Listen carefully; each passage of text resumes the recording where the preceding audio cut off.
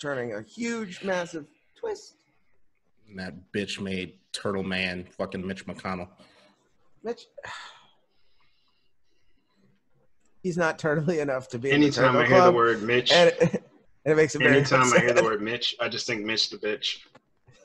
Yeah, that's kind of it. I'm surprised that hasn't been used more often. Sorry, anybody's name is Mitch. Sorry. Yeah, if your name is Mitch, fuck you. Like your parents clearly don't love you. Like, Right. They named you Mitch. yeah. Like if you go by Mitchell, that's fine.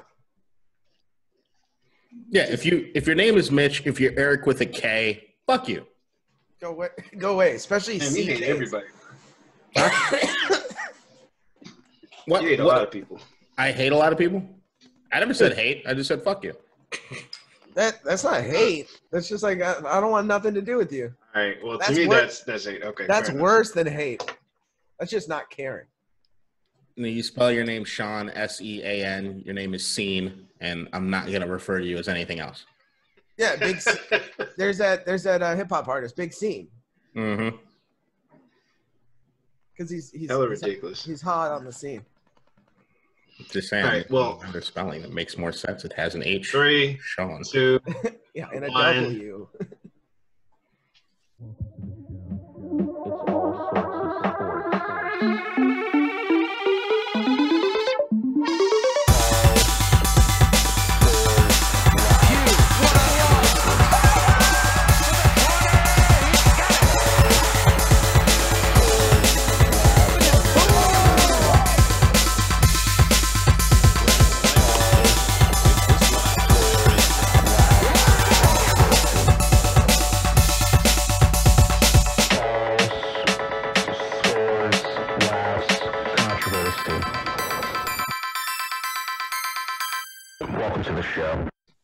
Welcome back to All Sorts of Sports, episode, who knows?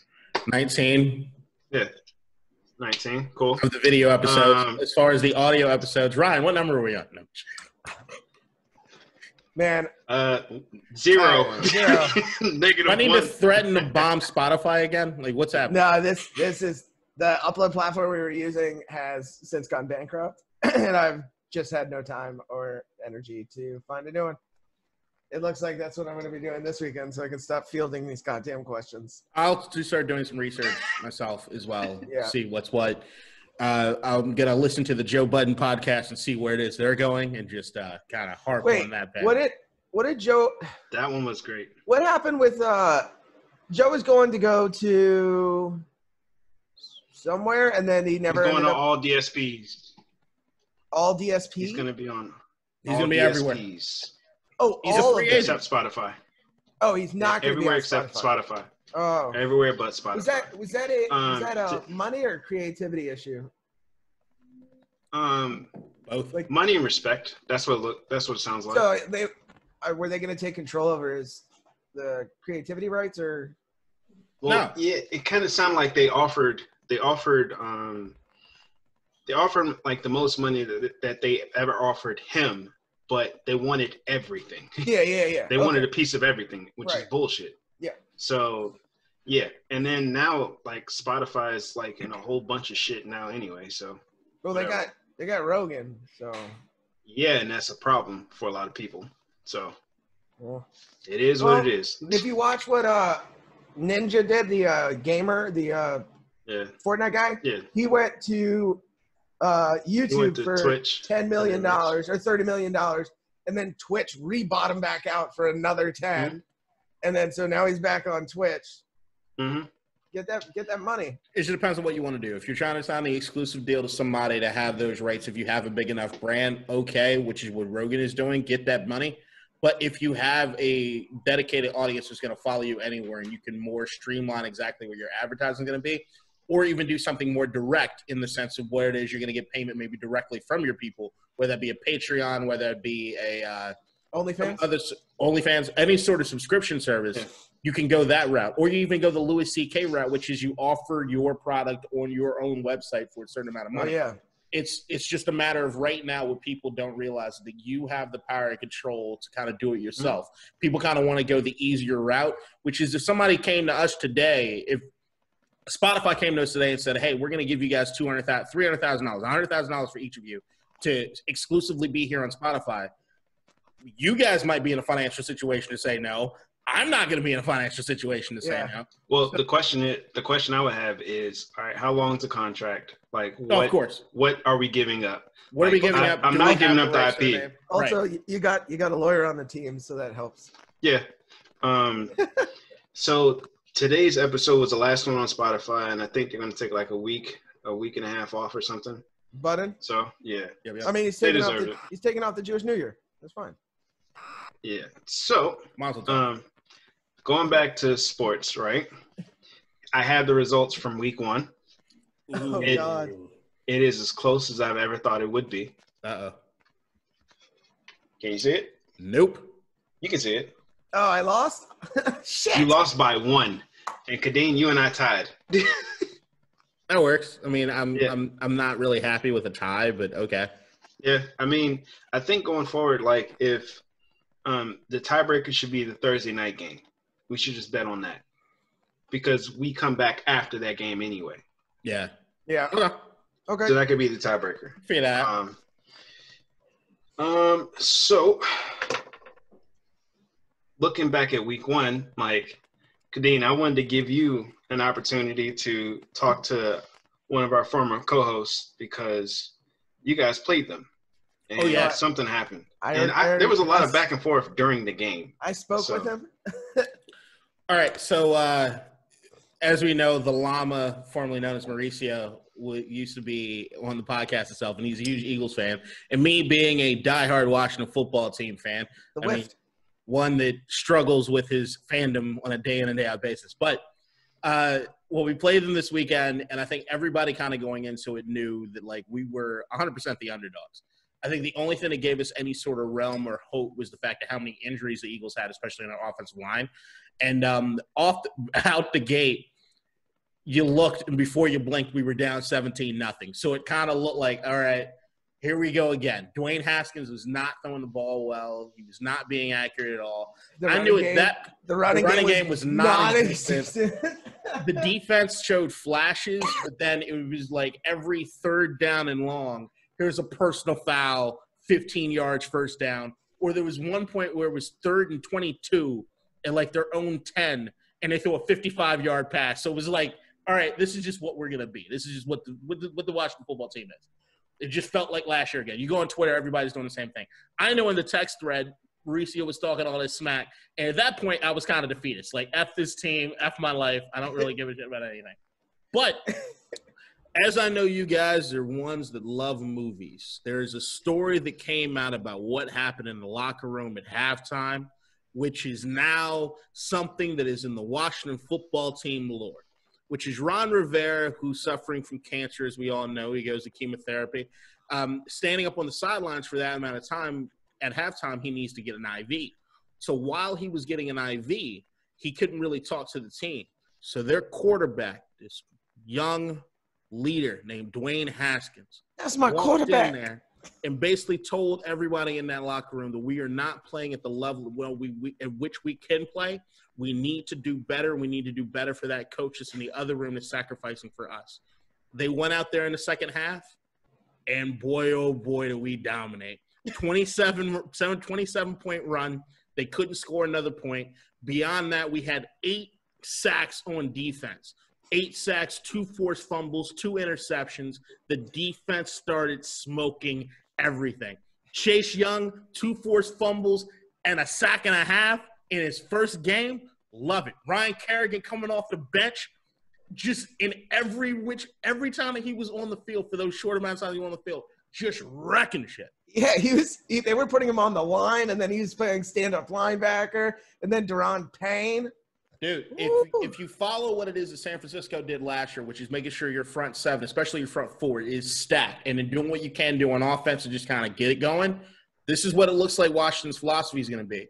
Jack Del Rio, personally, I want to punch you in the face, bro, but that defense was looking pretty solid. I don't think last year San Francisco could put up 27 points if you gave them $100 million contract bonus. I'm not going to sleep on that. So Hold on. George Kittle, Jimmy Garoppolo. They have a good running game. And they have a good. That's my point. Like if they went down 17 points, you would think that they were done. They can run the ball. They can run the ball well. They can run the ball, and they can score on defense because their defense is great. Right. But I'm saying if their defense gave up 17 points in the first quarter and a half, you would think that they would not be able to come back. That's all I'm saying. I'm not going to argue that too hard.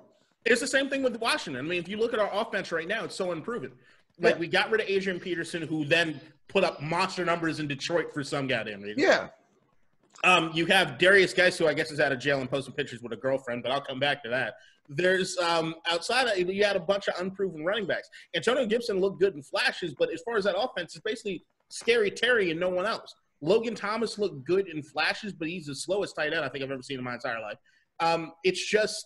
It was good to see. And if you look at the juxtaposition between Dwayne in the first half compared to the second half, in the first half he was like 2 of 11, like barely, and then he ended the game on like 12 of 18 and just got the ball down the field the way that we need to. And then what we did this time, which what we usually do not under the Jay Gruden era, is that once you get a lead, you keep on it and you keep pushing the ball down the field. And that was something that I'm like looking at and like, okay, we got a hell of a test this week coming up. But as far as seeing Arizona, and Arizona beat that San Francisco team that we're just talking about. Yeah. So if we're looking at that, I'm like, I like what I'm seeing as far as that defense.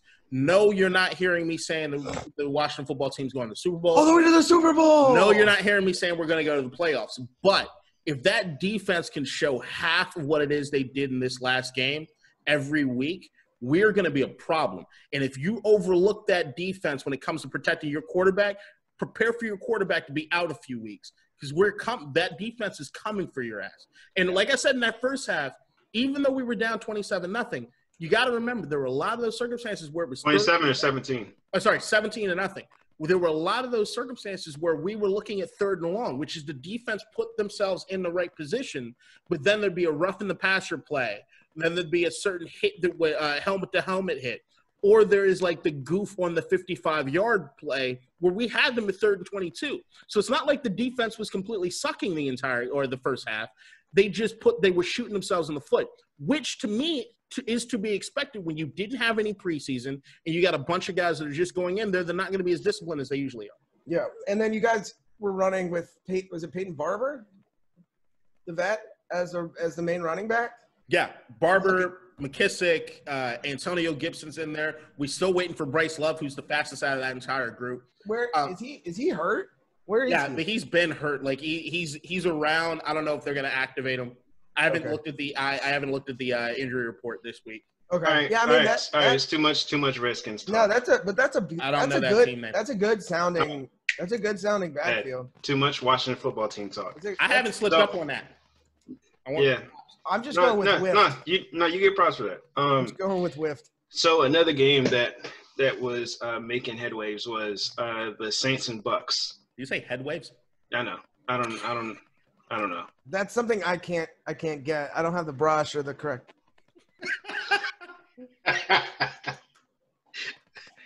Also, I hear if you use the brush upside down, you just can't get them at all.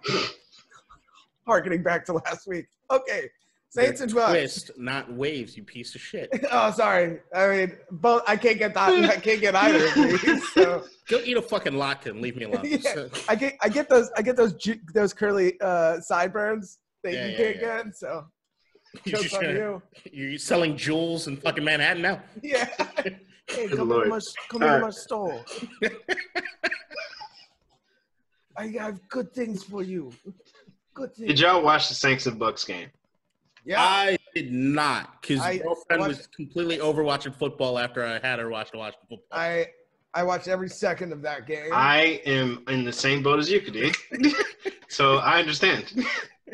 Well, I did. She was nice about it, though. She was really nice about it. She was like, I was like, you could turn to something else. She's like, are you sure? I know football is your thing. I was like, no, you watch the Washington football team thing with me. So we watch HGTV for the rest of the evening. I heard a faint laugh. I love some HGTV.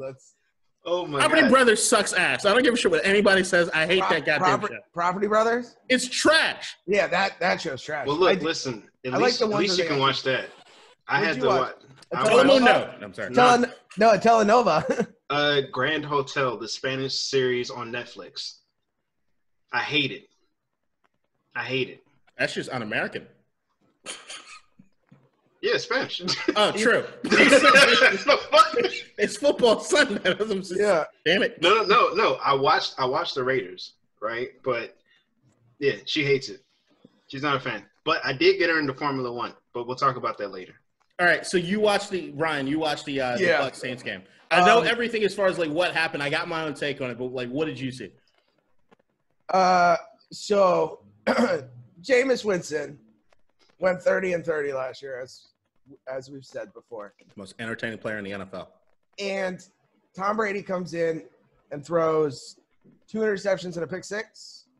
And on the first interception, it was Mike Evans breaking off on a route that he should never have broken off. And then Tom Brady was throwing to where he should have been. Not Tom Brady's fault. That was still high, though. Huh? That throw was still high. Even if you would have kept going. Tom Brady wasn't great, but then he had to start forcing passes. And Tom Brady is not Tom Brady of 10 years ago. And he can't really force a pass. He doesn't have the zip that you need to force a pass. And he was overthrowing people. So Tom Brady, I mean, again, new team, no preseason. You know, it's hard to get into a rhythm. And then on the other side, the Saints just look dominant. The Saints defense is good. I don't know whether I can attribute that to them being as good as they looked or – No, their defense is really good. Which is why I picked them up in fantasy against the Raiders this week. I mean, and I don't think Tampa Bay's front line is great to protect Brady because he went down a lot. And some of that was protection sacks. But, man, the Bucs did not look good. But, and the Saints looked really good. It's week one. And Tom Brady he's the best quarterback in the league. And I don't care that there's other quarterbacks that are younger than him. No, he's not the best. He's the most proven quarterback in the league. I think he can get it. He can right that ship because he's proven on the Patriots. He hasn't proven shit on the Bucs. But he's got weapons around him. So if he can get on the same page like Mike Evans, if Mike Evans had a decent quarterback throwing to him, he's a top 5, top 6 wide receiver in the league. He's got it. He's got what he needs. Mike Evans is hurt. Put it together. Look, you can make a lot of excuses for what it is the Bucs did. I mean, you're talking about Bruce Arians' team, who he has complicated ass offenses. You got a complete squad of nothing but new people. The only people really remaining from the last year is Godwin and Evans, and they're asking them to run completely different routes because the route tree is going to be different under Brady than Jameis. Because I'm sorry, Tom can't throw the same ball that Jameis did. He might be more accurate, but he's not. It reminds me of this. Somebody told me something like a decade ago, maybe more than a decade ago. It was like if Brett Favre has a cannon, Chad Pennington has a water pistol. Tom Brady is a lot closer to the water pistol than he is the cannon at this point in his career. Yeah. Jameis can throw it out of the stadium. So you're talking about all these guys. LaShawn McCoy's on that team. I think people forgot.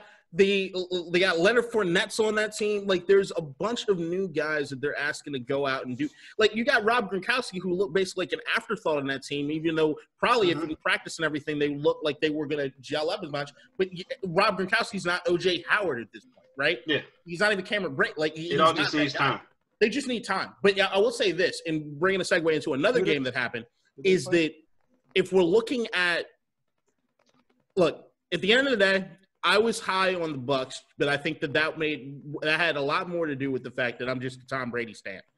But I always stand firm that I thought the more important of the duo between Belichick and Brady was Belichick. And right now, what Belichick looked like with Cam Newton in that offense with Josh McDaniels, I'm saying right now, they're going to win a lot of games. I don't know if Tampa Bay's got to get their shit together. I think that Cam Newton and what the Patriots are going to do are going to make Tom look like an idiot. They scored 21 points. You don't need to score 40, 30, whatever. It's always been the Patriot way. If you look at the Patriots as far as when they've been the most dominant, as far as the point differential, well, we're looking at 07, we saw how that season ended. Majority of the times when they actually win a Super Bowl, it's when they're keeping those games fairly close. They're running the ball at a certain clip, which now with Cam Newton, they can actually do that from the quarterback position. And Cam Newton ran the ball 15 times for 75 yards, which is 5 yards a carry, but he ran the ball 15 times. Right. But here's what That's I think controlling the clock. Here's He's coming off the injury, though. Here's what a lot of people aren't understanding. Who's the offensive coordinator in New England? McDaniels. When McDaniels was a head coach in Denver, who was his quarterback? Tebow.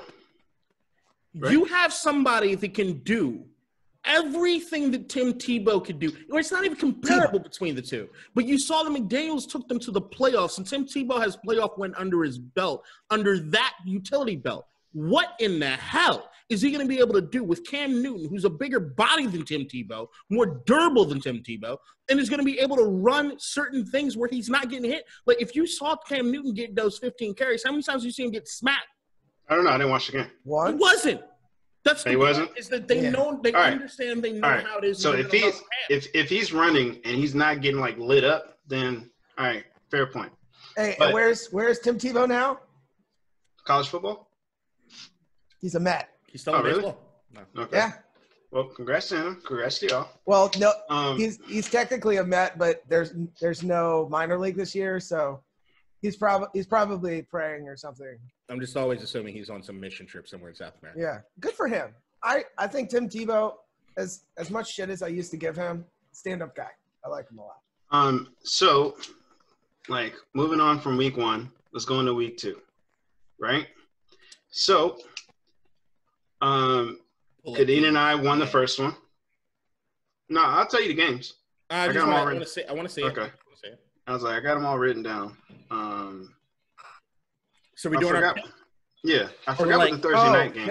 Before we do that, can we talk about how awful the Thursday night game was? Why? Like, I get it. Let's have the Ohio Bowl week 1, but still. I totally disagree. I completely and utterly disagree with you. It was so hard to watch. What? It was the Thursday night games are typically trash. That was a bad game. And bad teams. Like Joe Burrow. I feel so bad for Joe Burrow. Bad teams, Kadeen. Bad teams. You see what he said after the game? Joe Burrow said, I don't think I've ever lost 2 games in a row in my life. There is no division in all of football more exciting to see where it is they are and where it is they're going than the AFC North. I mean, there was Lamar Jackson, Joe Burrow, Baker Mayfield. The only one you said that's somewhat like exciting to watch for me would be Lamar Jackson. Did you see what Joe Burrow did in this game? Yeah, 61 passes. 61. He completed 1 pass. Dude, it's not Joe Burrow. Joe Burrow is going to be a problem. I think the biggest takeaway from Cincinnati this game was what the hell is going on with AJ Green. And I just feel terrible for AJ Green. He's like Calvin Johnson light in the sense that your career has just been wasted. Like, it's just God. And he just didn't look – I think he's still hurt and he's still just trying to soldier on through it. Then Odell Beckham came back and he's doing stuff. Mm-hmm. You can't tell me Cleveland, as far as their running game's not excited shit to watch. Kareem Hunt, Nick Chubb. Are you kidding me? What game were you watching or not watching? You weren't excited about seeing that goddamn game. It was I think the lack of defense and then just some very Baker Mayfield-ish and obviously rookie quarterback. Then you never know when Myles Garrett's going to hit somebody in the head with a helmet. I mean, come on. I just don't care. What do you want? It to me was like not – I want to see like a Giants-Patriots matchup on Thursday. To me, I don't want to see – branding. I don't even want to see the Giants. To me, it's complete branding. It's we are at a certain age. We're all around 30 something. Yeah. We all know that when it comes to the Bengals and it comes to the Browns, they're always going to disappoint. But what we got to realize that the teams that we're seeing from those guys right now are not the teams that they were 5 years ago. They're not the teams that they were 10 years ago. They're just not. I mean, if you want to look at Cincinnati, I guess they were exciting about a little more than a decade ago when you had the Carson Palmer, all right, how about TJ this? Houshmandzadeh, and Shadow Shosinko. Wait, is you know what the Thursday night game is this week? Go on. The Dolphins-Jaguars. Oh, it's so just going to be trash. That game is not good. Tua's going to get a start? I don't think so. You guys are sleeping on that one too, because Gardner Minshew has the best mustache in the game. But did you see Gardner Minshew's stat line from this? Yes, he's on my fantasy team. The real deal. Yeah. I don't know what Miami's doing as far as Fitzpatrick. I did see Fitzpatrick pulled some magic out of a hat and got this scramble and everything around. Dude, but he threw 3 picks and no touchdowns. He's garbage. I'm sorry. The teams that I'm looking across the NFL right now, and I don't necessarily see a lot of teams that I'm not excited to see play. Indianapolis, not really that excited to see play. I mean, in Flip Riv, I love Jonathan Taylor. That dude looks like he can be like week 4. I can watch it just because of one of the teams. It's the Broncos and Jets. Yeah, I mean, I can watch that Jets. Game. I don't care about watching. Me neither. I don't care about them either. But I want to see what I want to see what Jerry Jeudy does. Okay. I'm more of seeing what Noah Fant does. Like, see, but there's somebody. Also, as far as the teams themselves, Albert, how do you say his last name? I don't know what you're trying to say. Akubunam, the tight end. Are you reading from the Torah? Wow. All right. No, I would be reading right to left. All right. No. We're do it the other way. Yeah. Sorry, I gotta flip my book this way. Anyway, all right, let's make our picks for this. Yeah, because we're skipping all this shit you just said. All right, Giants. Bears. No, you do. The Torah. Giants, Bears. The Torah, you open this way and then read that way. Giants, Bears. Read backwards. Bears. All right. They were my Super Bowl pick last year, and Mitchell Trubisky doesn't look like a complete piece of shit right now. Yeah, I mean, he will start overthrowing receivers at some point. I don't want to hear that. Rams, Eagles.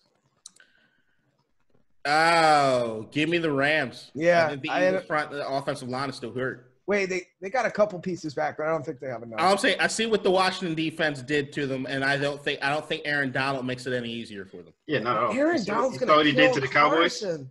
You saw what he did to the Cowboys? So, Falcons, Cowboys. Hold on, what are your picks? I haven't heard your. Oh, I picked the Bears, the Rams, and the next I'm doing the Cowboys. Cowboys, Falcons. Who you got? Ooh. Cowboys. Okay. Yeah. No. Yeah. Okay. Panthers, Bucks. Bucks. Okay. I'm gonna go Panthers. I like the storyline of the Bucks being 0-2 and then Tom Brady turning it on. Okay. Niners, Jets. Niners. by 7. T. Broncos, Steelers. Give me the Steelers. Yeah, same. We're all the same except for Kadeen right now on the one Panthers pick. Jaguars, Titans. Titans. Okay. I'm taking the Jags. Okay. Lions, Packers. Yeah. Packers. Aaron looked too good last week. I'll take A-Rod. Aaron looks mad. Aaron looks like he's mad, but he's also having fun again. It's scary. Yeah. It's scary. Is it Bryce Love that's behind him? Bryce Love's in Washington. I mean, Jordan Love. Yeah. Bills, Dolphins. The game that I will refuse to watch any second of.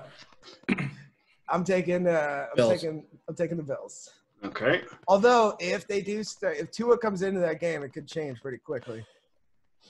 Vikings, Colts. Vikings. Okay. Colts. Okay. I got the Vikings. Washington versus the Cardinals. Give me that Washington football team, baby. And I think that it's going to be a problem. Cardinals. I will take the Wift. I'm taking the Cardinals. I mean, that's the smart pick, but that defense, if they can contain Kyler. They got Hopkins now, too. Yeah.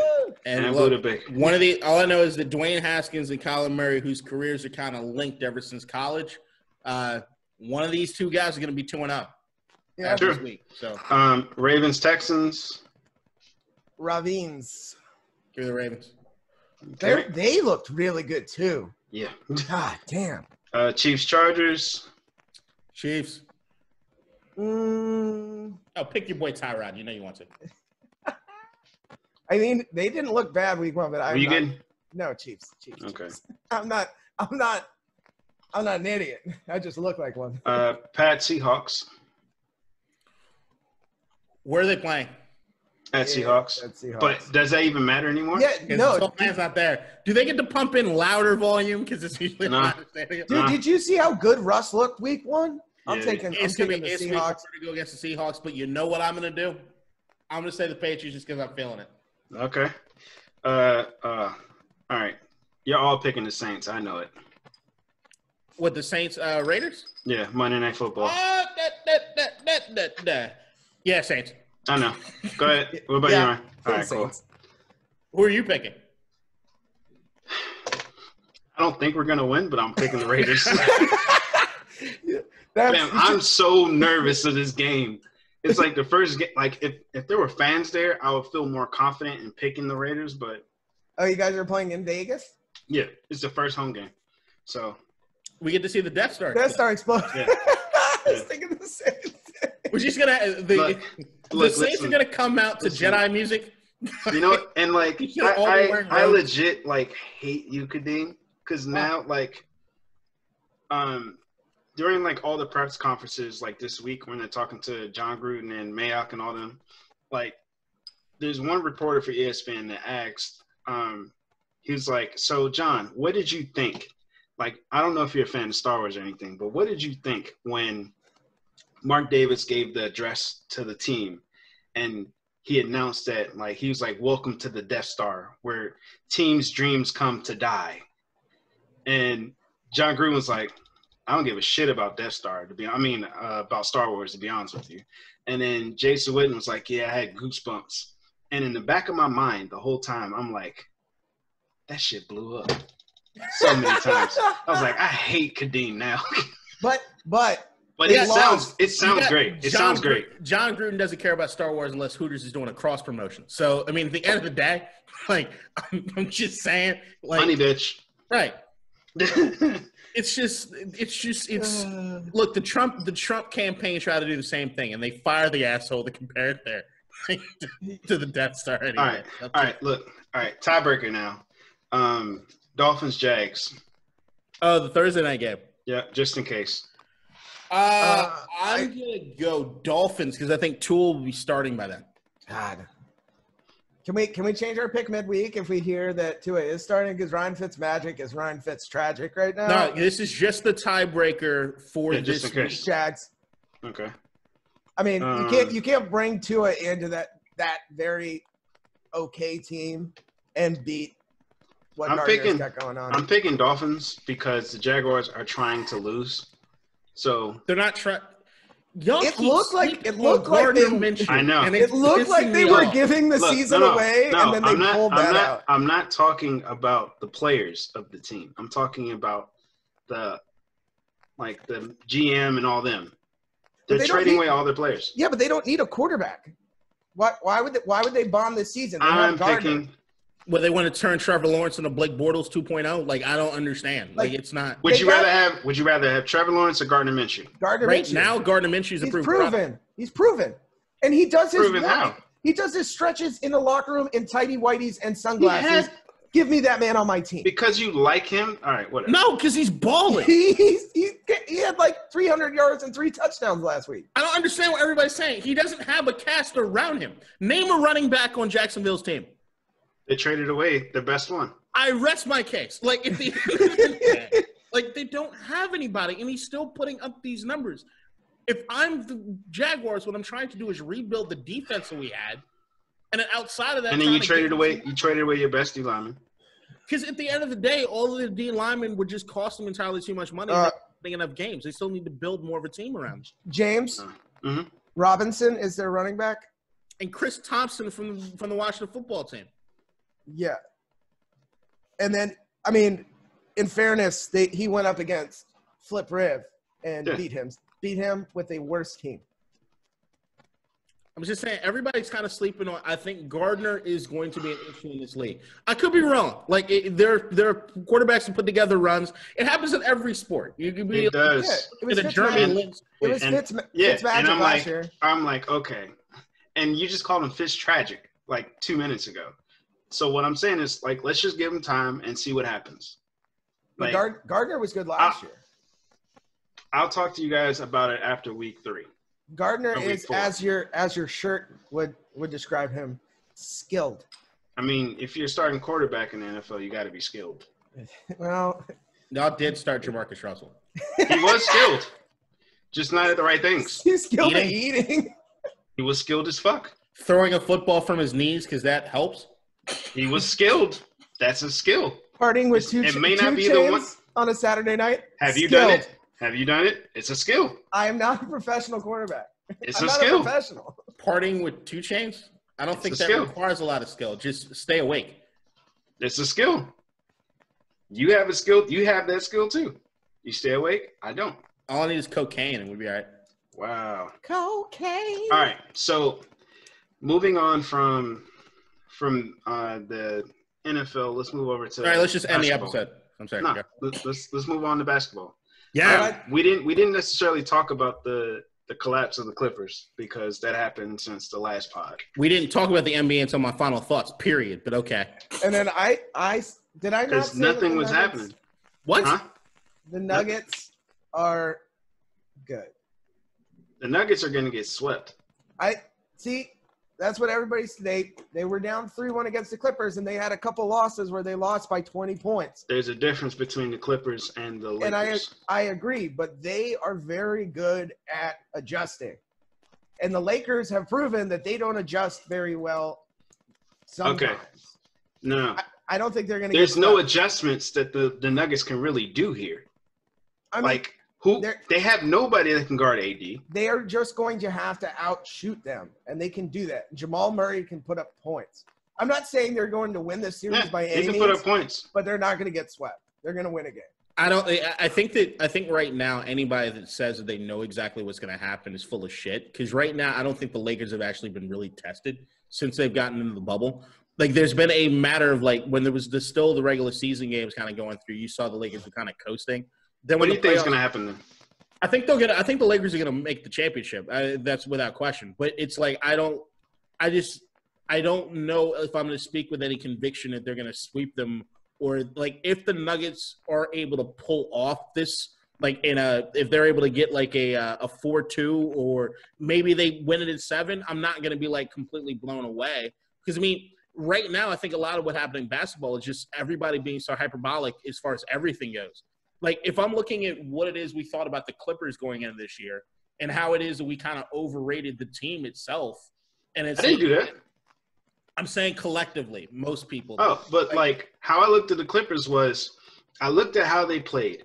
They had the whole like the switch will turn on and some shit. And then like when the Mavs played them, like you could see it in certain games where they had no answers. And then you had another game where they like played like how they're supposed to play. They had pandemic P, man. Are we going to have the conversation whether or not Kawhi is overrated? He is not. Yeah, we could. He had. What do you think? I think I'm putting all the blame on Paul George, man. Nah, you can't. I can't put it all on Paul George. Like Doc Rivers didn't really make adjustments. Also, Doc Rivers like in that situation. I'll give him until the end of Oktoberfest, and he'll be retired or fired or something. No. You got to bring the whole squad back. Yeah. No, you can't. Yeah. You can't have that kind of collapse with that kind of team and not put the responsibility on somebody. The responsibility should go around, but they still deserve another shot. The whole squad. Okay. I would disagree because you have too good of a team and an aging too good of a team to be putting up that kind of performance. It's like with the Caps. No, man. That kind of collapse, you have to shake things up. No, there's a difference. There's a difference. I don't think Doc's holding them accountable. They had multiple games where they played like complete ass. All right, you can't have that in the playoffs. I understand. The only coach to have lost 3 series after being up 3-1. That's 3 times. Something. Now, of course, but I love Doc Rivers. He's won. He's won, right? Yeah. So, if you look at the team they have, all year, everybody has been talking about how deep this team is. And the only issue is chemistry. Now, looking back at it, I said this like months ago, talking about how there was reports that some players were pissed off at how certain players on the team were treated, like with like preferential treatment. And then you can look at like certain ways of how like Kawhi was looking at Paul George and stuff like that. Like so like with disgust and disappointment. He played disappointing basketball. But I watched it. And then Paul George's like exit interview or whatever, he was talking about how the team just needs more time, like more practice and like more games together to build the chemistry, which is true. If Kawhi only played 60 games, like that's a lot of missed time. Yeah. If Kawhi's telling people like, yeah, like I'll come here, but I may miss some practice days, like that means something. Giannis to LA. No. I'm saying right now is that like I understand that concept, and I do think the LA, if they were given more time, would be better because after time you do have a team that gets better. But if I'm looking at the landscape of the West, or I'm looking at the landscape of just the NBA right now, I'm saying that their talent to me has a certain ceiling. And even if I'm looking at some of the guys that they have around them when it comes to having the ball in your hand when it comes to crunch time, right now the only guy that's actually a proven product in that realm is Kawhi. And as far as Paul George or Pat Beverly or any one of those other youngins, Lou Williams a closer. I really think that there's a ceiling and there's a cap. I don't think the Lakers are going to get worse. I don't think the rest of the NBA is going to get worse. I don't think Denver's getting worse over time. I look at Kawhi and I say that if Kawhi stayed in Toronto, they're still playing. Yeah. Like there's a drop off that we all thought wasn't going to be the case, and I don't think it's just chemistry. I think there is a certain thing to say about talent. There's a reason that you have like LeBron and AD. Once they link up, you just got those two kind of dominating. Hold on, are you saying the Clippers don't have talent? Like enough talent? Enough talent? I'm saying that right now, when a coach comes to shove, as far as in the playoffs, I don't trust them to get it done. Okay. In a 7-game series, I think they'll always be in the conversation, but I don't think they're ever going to be able to take it across that line right now. And even if I'm looking at Kawhi, like Kawhi's a proven product as far as last year. And as far as even San Antonio, but even if you look at the San Antonio team, if we're going to be completely honest, wasn't the MVP in the finals? Yes. But what he's like the fourth guy. Options. He's like the fourth option. Right. He wasn't the guy in San Antonio. Yeah, I agree with you.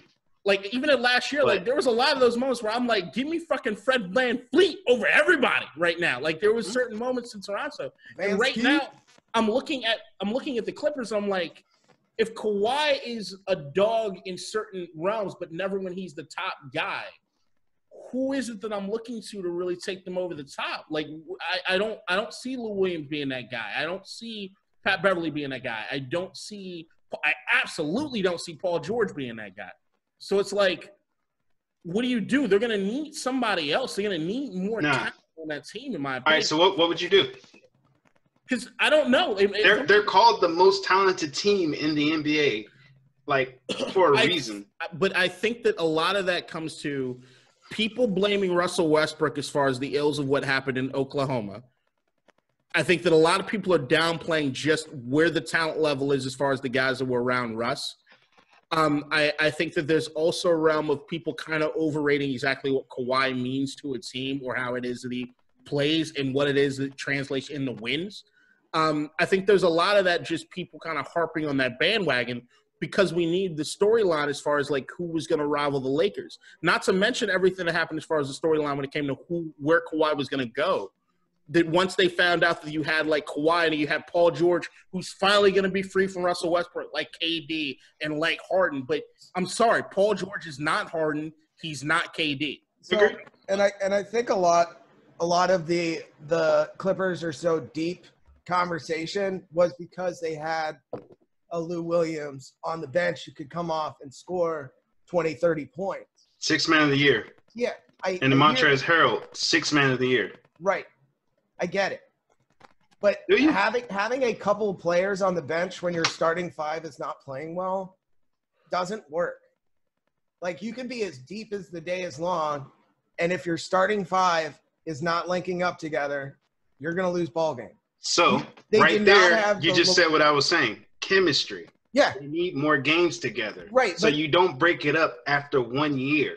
But I would blame the coaches. Give them one other year. Give them 1 year. Like, I understand they're going to run it back. They have to run it back. You have to run it back. You have to run it back. If you're LA, you have to run it back. That's what I'm saying. That's all I'm saying. That's all I'm saying. But I'm telling you, if they run it back right now, They're out at the exact same time next year that they're out this year, in my opinion. I don't think they make it any further than this. If you want to talk about a chemistry thing as far as rotating guys on the bench, how about we look at Miami, what it is that they do as far as rotating their shooters in and out? That's how, regardless of fucking chemistry, you have talent and you know how to utilize said talent. Who the most underrated coach in the NBA right now is Eric Spoelstra, who we all thought was just a fucking lemming to whatever it is that Pat Riley was doing for all those years. And we were so fucking wrong about that shit.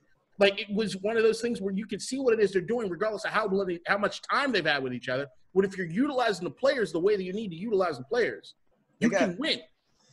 The Emerald Lagasse over there. They are, and I will, and if we're going to get any further than this, Miami is my pick. They are going to, is my pick for the ship right now. I said this many episodes ago that the Heat were going to win the East. I said it, and I meant it, because they got Emerald Lagasse. Bam! Adebayo. Let's go. Yeah, but still, the Lakers going to win. Dude, that block on Jason Tatum will forever resonate in my soul, because Jason Tatum was, for sure, he was in the air 18 feet, and Bam said, no, you shall not pass. It's LeBron and the Heat block. Like, it's an all-timer. Like, that team is dog. They are dogs. Dude, right. And if they can play that well against the Celtics, who by all accounts should have just cruised through the East. And we'll see what happens with the Celtics after they had their team meeting and all that shit. So yeah. So other basketball news that came out was Giannis was named the MVP. Yeah. Did you guys see LeBron's press conference last night? I didn't see it, but I saw his tweet. Okay. I didn't get on my burner account, so they asked him like how he felt about it, and he was honest. He said he was pissed off. I don't think he wasn't saying that he didn't say that Giannis didn't deserve it. He was saying the fact that he only got 16 first place votes. Yep. Which I understand. Like, I view that as a little disrespectful too. So, and this is always going to be the argument. So for me, the MVP is you are the most valuable player for your team. And I don't think there's an argument to be made that it could be LeBron, but I don't think you can look at the Bucks and how far they've come and not say that the reason they are as good as they are is just because of Giannis. And you can see that because they came out after they lost and said, hey, we're going to spend the money to put pieces around you so that you can contend, meaning you're the only reason that we're this good. They played well when he was injured. Didn't they win that game? Yeah, but they wouldn't have gotten to that point without Giannis. Okay, balling. But the Lakers wouldn't have gotten to where they are without LeBron. I think that Anthony Davis was putting up fucking buckets. The NBA who facilitated the offense for that. Yeah, my point is, you take LeBron out, and he had sat for some games, and AD balled, right? The Bucks as a team, yes, they played well, but who was the most valuable player on that team? Without a question, it's Giannis. I think there are 2 points. Number one, did y'all think about the question I asked you last week? Number two, as far as Giannis at center. Number two is I don't think the NBA does anybody any favors as far as when they announce the MVP. When you're looking at what it is that people have done over the course of the playoffs, and especially if you're looking at this year with the gap that we had because of COVID, I think that a lot of people are so far removed over what Giannis was doing in the season compared to what it is that we've seen when the Bucks came back that you're kind of like, how the fuck is this even possible? Right, and the MVP is based on the regular season performance. It's not based on postseason. Yeah. So I get where LeBron's saying as far as only getting 16 votes. I think it's hard to argue anybody saying that the best player in the league right now is not Giannis. And I think it's hard to argue with anybody saying that, kind of to Ryan's point, that if it's not for Giannis, they're not where it is they are right now. I mean, at the end of the day, it's kind of hard to say that for anybody because unless you play enough games without somebody you really don't know. If LeBron was out for an X amount of time, I don't know if AD just fucking carries the Lakers to where it is they need to be. That's what I'm – So I don't – but that's the thing is, like, you when you're dealing in these – We don't know. But when you're dealing in these what-ifs, like, I don't necessarily have a huge issue with Giannis being the MVP this year. Me neither. Looking at what it is that he did over the regular season. I get LeBron's frustration. I think LeBron's also pulling a Bill Belichick move, which is using anything he can for billboard material just to be angry to have a chip on his shoulder. But I want to say something, though. Like, to refute that just a little bit. This sounds like something that he's been thinking about for a while, because he brought up a great point in the interview, right? Or the press conference. He said he had issues with the whole voting system in itself, because he brought up Marc Gasol won the Defensive Player of the Year in 2012. I think that's what he said. Mm-hmm. But then Marc Gasol was also second team all defense. That makes no sense. And then he said once that happened, he was like, okay, I can see how this is going to go. That's the thing. I think the whole voting process, what I'm saying. That's what you're saying. Yep. Is they don't do themselves any favors as far as being open to a lot of criticism as far as like the way things go. I think of any league, they probably do the worst job of any of them as far as like the way that they announce it, and also announcing what it is they're taking into consideration when they're actually doing it. It's really, really hard. And then not to mention if we're looking at the votes as far as or if you make NBA first team, second team, first team defense, whatever, are those the same voters that do as far as the MVP? Are they using the same process as far as the MVP? What's happening? So like, I have no idea. And Bill should have been all NBA. It's bullshit that he wasn't. So it's like when I'm looking at that all around, I'm like, I don't know. So I get LeBron's gripes. I don't necessarily, if LeBron's gripes are more about, hey, we need to look at the voting process. It's not, woe is me, I should have gotten more votes. I'm more apt to get with him on that. But it right now, I think because of the LeBron just hate in the atmosphere that always exists. Not to mention, I don't like the fucker ever since he got into LA, and I'm never going to root for him again because he's in a fucking Lakers uniform. But there's just a matter of like, it just sounds like he's crying over spilt milk. Like it's just sour grapes at this point. And it's kind of hard to read between the lines because of how much shit you have stacked when it comes to looking through this. It's hard to look at LeBron with this very like unbiased view when he's so polarizing in the sense of just the way he makes you feel about things, or it's really hard to just take everything with a grain of salt and be unbiased when you're looking at anything that he says. I just think it's I'm admitting my faults when it comes to that when looking at LeBron nowadays. It was a lot easier for me to do it when he was wearing a Heat uniform or when he was wearing a Cleveland Cavaliers uniform, but I just fucking hate the Lakers. So I don't really hate any team. Like I talk shit about like the Chiefs and all them. Like I don't really care. Like I think the only reason LeBron went to I'm taking your Raider fan card because you shouldn't. No, you can't. No, you can't. You can't. You gotta hate the Chiefs. The only reson LeBron went to the Lakers. I don't like them, but it's not like you gotta hate the Heat Chiefs. Not like I'm tired. I'm tired. No, I'm tired. I'm tired of that shit. Like as a fan, I'm not gonna let any fucking team destroy my mood for a whole week just because of how they did against another team or if another team wins. I'm tired of that shit. I felt that for so long. They're gonna do that now. I just don't like. I don't give it as much energy as I used to. I think football's a little different than basketball because I think the football players actually do care about the rivalries.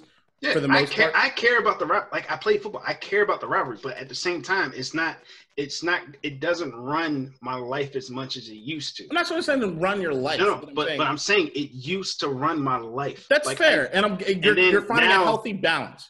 Right, and now it's more so like I'd rather just not like feel any animosity towards anybody. Listen to me. Like, just listen to me. You're a Chiefs fan. Your team sucks, but if you're a sports fan is short for fanatic. If you're a sports fan, you're already a fucking idiot. And I consider us all fucking idiots. Like we're rooting. We run around with another man's name on the back of our shirts, rooting and giving all this stock to a fucking game. Like it's stupid, but it's still what it is, and it's part of it. I just think that the rivalry aspect of it, you'll never see me root for anybody wearing a fucking star on their helmet as long as I live, unless they get out of that uniform. I'm not saying you got to root for them. But I'm saying there is a certain level of hate, the same way that there's a certain level of love. But I'm never going to say – here's where we, as fanatics, we can kind of – there's an acceptance of our idiocy that you have to accept when you're being a sports fan, which is if you say you hate or even if you love these teams, why should I be loving some organization that's making money? And I talk about loving them in the same way that I could talk about loving a family member or a girlfriend. You're a fucking idiot. Like that's Fair point. That's what I'm saying. And I couldn't switch my fandom from the Redskins to the New York Giants. What team? Both of you are fucking the whiffed to the New York Giants. Well, at the time, did you just do the? All right. I couldn't switch to the Giants because I hate the Giants. All right. So one of the last subjects we got to get to is I'm liking this episode. The Neymar abuse. Here's where it's at. Kadeem, no. You're gonna like this. Okay. Because I wanna set this up to you to see like how you would react. Okay. So you're playing a game and you're playing football, soccer, like you're running around like and all this other shit. And one of the players from the other team comes to you and calls you like a fucking monkey or some shit like that. I did see this. No. What would you do? If I'm playing football? You're playing. Like you're playing soccer. I'm gonna kill myself because I'm playing soccer. No, I'm checking. What would you do? I would probably. I'm going to at least say something back. I'm probably going to like you're talking back and forth, and he's still giving you shit, and then the ref doesn't do anything. Like you talk to the ref, he don't do anything, and then you play again, and like he's still talking shit to you. What do you do? I'm either use that to fuel and to fuck him up, or like to play. Fuck him up how?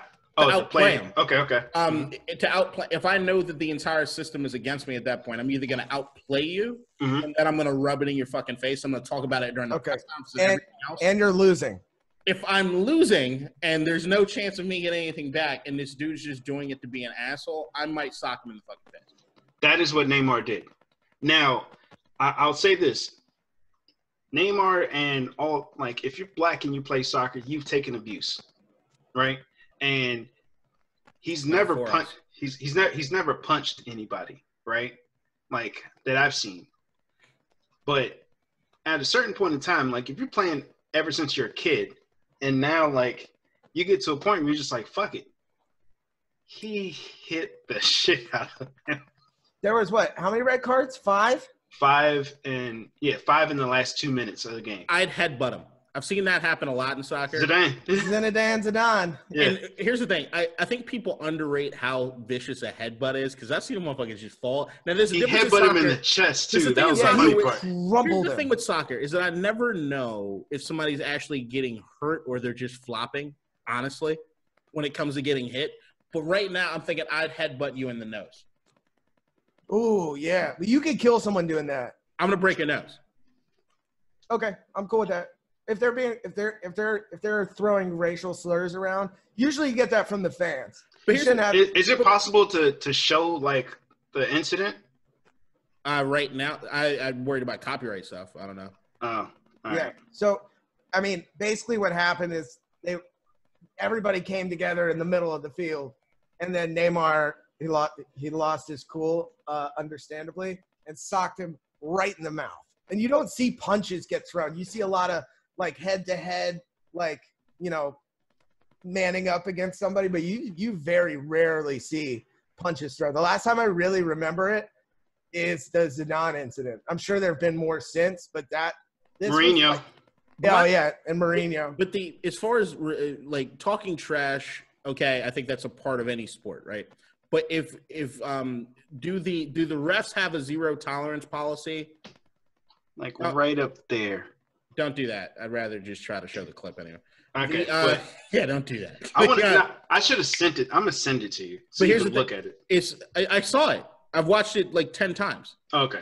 The thing that when it comes to refs in soccer, are they supposed to zero tolerance for racism? Yes. Yeah. So like if I'm him in that situation, I might like punching him in the face would probably be my last resort. What I'd probably do is take the damn soccer ball, run up to the refs, let them know what's happening, and then I'm going to cause a big stink. I'll probably run over, find a cameraman, tell him to look at me, and tell him to do all these other kind of things to let them know. Balotelli did that shit. And the same thing from the Boateng brother from AC Milan. Yeah. Like, he kicked the ball in the stands and walked the fuck off. That I'd probably more apt to do that. But Danny Alves had a banana thrown at him. He picked it up and ate it and then kept playing. That's the fans. The point is this was another player on the field. And to me, it's like if you're not going to enforce that to a player on the field that's calling me those names, then I'm out. I'm done. Because you remember there was this one player, I forgot his name, and even if I remembered, I wouldn't say it because fuck him. But he called one black player the N-word, and then like nothing happened during that game. Yeah. But then the next time they played, they fucked him up. It was in the Turkish league. Yeah, and then he's banned though. He's done. Yeah, but he played in.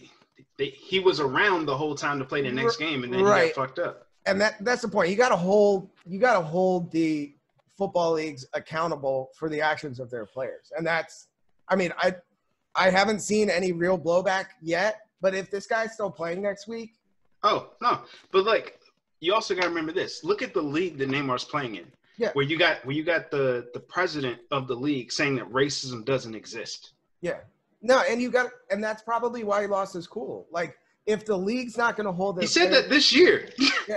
If the league's not going to hold the players accountable, you're going to have to hold the players accountable. And that's, I think, to me, is we've had these discussions as far as like the racist fans and everything, and I haven't been on the same page as you guys as far as like punching racists in the face, because I'm still a firm believer that like words are words, and when it comes to something else is something else. Like, if we're looking at this situation in which it's like, all right, if I'm seeing that the refs aren't doing anything, you have owners that are also saying this, and this entire system is basically predicated on they're not going to give a shit about me. I'm probably not going to participate, or I'm going to make it known every single way I can, every single day, of what the problems, the ills are until they get rid of my ass. But punching the dude in the face to me is still the absolute last resort. There's a difference between like what we're seeing in America, where if you've got a dude with a gun in Kenosha calling me a Negro or nigger, I might punch that dude in the face just because I don't want him to shoot anybody and I think it could escalate. But if there's a situation, or I might just run away, honestly. But like if we're talking about like in a league where I know that he's not physically going to harm me, all he's doing is saying some shit, and even though if there's a zero tolerance, I'm going to draw as much attention to it as possible. And if I'm realizing it's a losing battle and nobody's going to fight, then I'm going to be at a point where I don't want to participate. I think that in this instance, because Neymar is as big as he is, and the fact that this particular game got so much coverage afterwards because of this, it's a big spotlight on it. And I think that it's going to kind of force UEFA to take a look at the French league, because they have the power to be like, hey, if you guys don't fix this, you guys don't play internationally. Yeah, and the president said that whole shit about like racism is overblown and it's not really, it doesn't exist. He said that after this. He said it in response to this. Yes. He got a red card.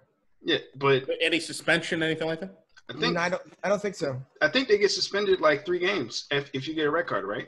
I think he's appealing it. So that's my thing, is that I don't want to escalate it to a point in which, if even technically still punching the guy in the face is wrong, that I've now said two wrongs do not make a right.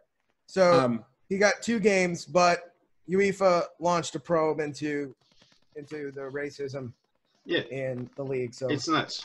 But we're getting close to time for the pod, so I want to go through final thoughts. So, who's first? I went first last week. I don't want to go first. All right, Ryan? I'll go. So since we were last together, the Caps made a coaching hire. They hired Peter Laviolette, and if you haven't watched it, go and watch some of his locker room speeches where he makes some of the toughest players in the NHL look afraid. This man holds you accountable for everything you do. I love his hire. That's awesome. He was sitting in – Simmons was sitting in a locker room, and Laviolette was like, hey, guys, what the fuck is that going on out there?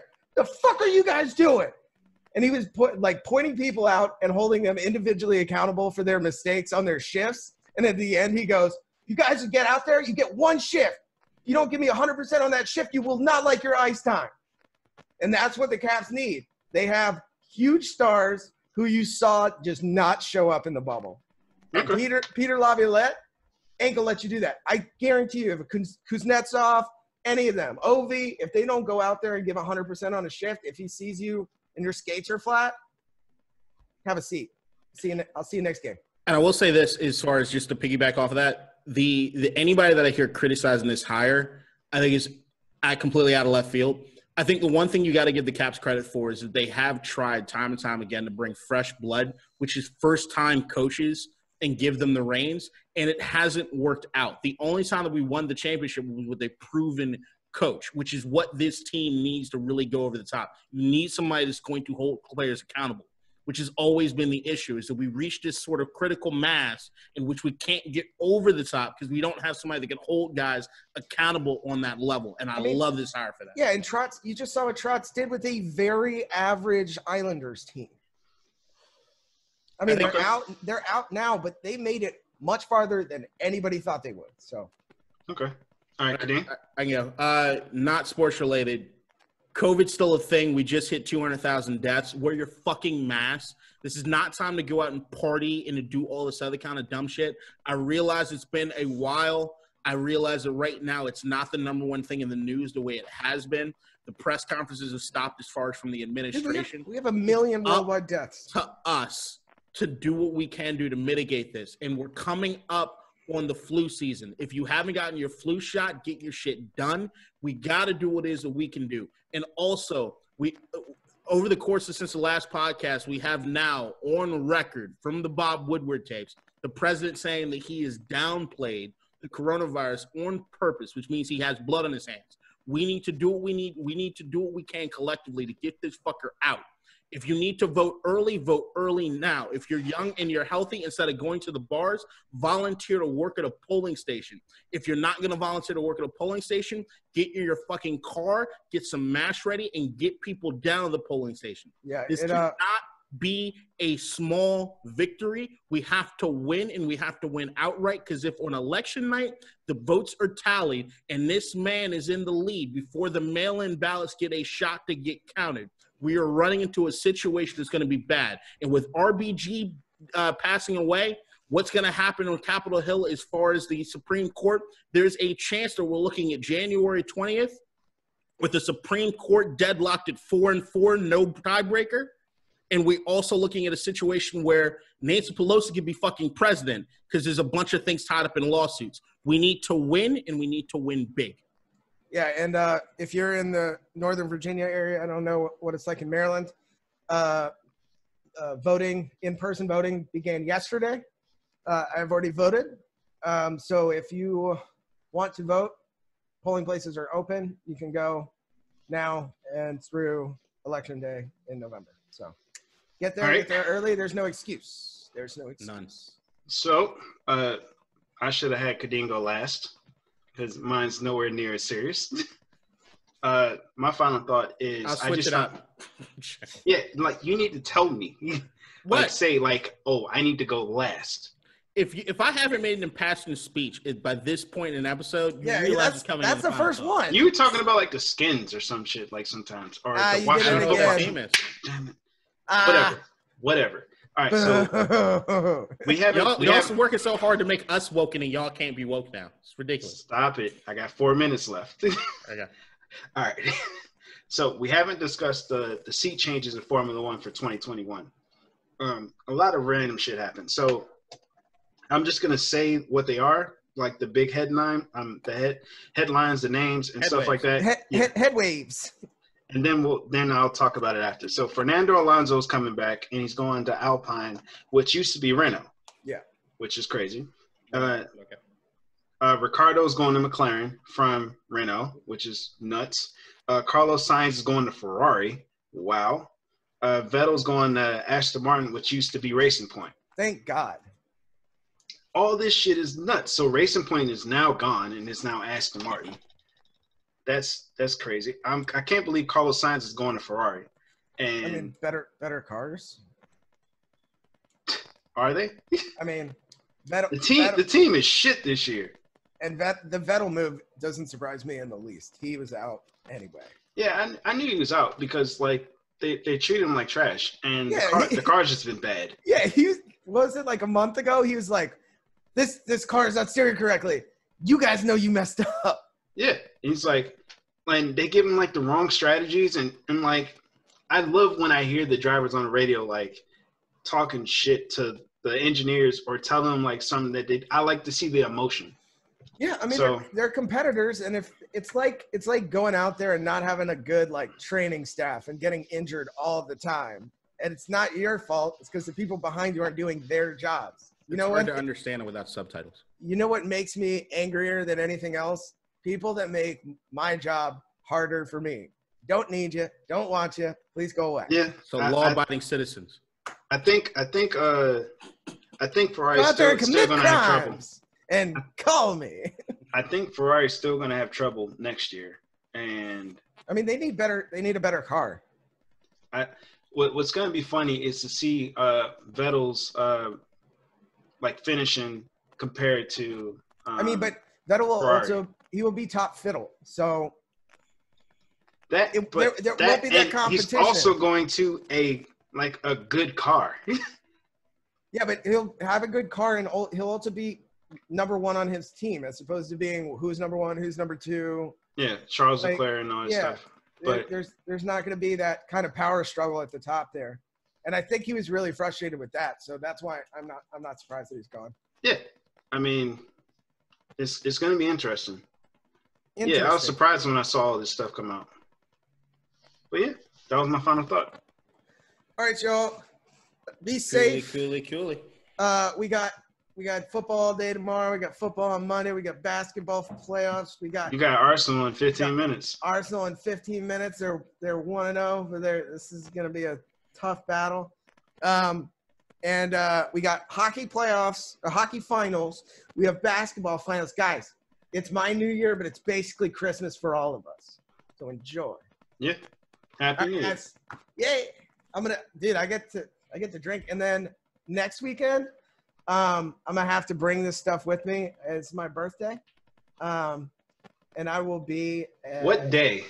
Is it on Sunday, Saturday, or Sunday? But I will be in Lake Anna, so you guys are more than welcome to come. Where the hell is Lake Anna? About an hour south of here. Trump country. It's Orange, Virginia. It's Trump country. Well, people that have houses on Lake Anna, they're from Northern Virginia. So technically it's Biden country. You have to drive through Trump country. I lived like 5 minutes away from Orange County. I'm very familiar. It'll be a good time though. Gonna fish and kayak and. What day are you getting down there? Friday. All right. So what day are we supposed to be able to go? I'll be there Friday to Monday. All right. If anything, I might see you on Saturday. Yeah. I mean, it's gonna be me and 2 other people who have been working from home this entire time. So. You trying to go, Kadeem? I don't know. Because just hit me up. My life's been kind of crazy. I don't know. You're more than welcome to bring the lady as well. Both of you. It doesn't matter. All right. So if you can, then we can do like a live pod. Ooh. Sounds intriguing. Yeah. Intriguing. And then we can celebrate his birthday at the same time. All right. Love you. Stay safe. All right. Wear your mask. Go vote. Yep. Peace.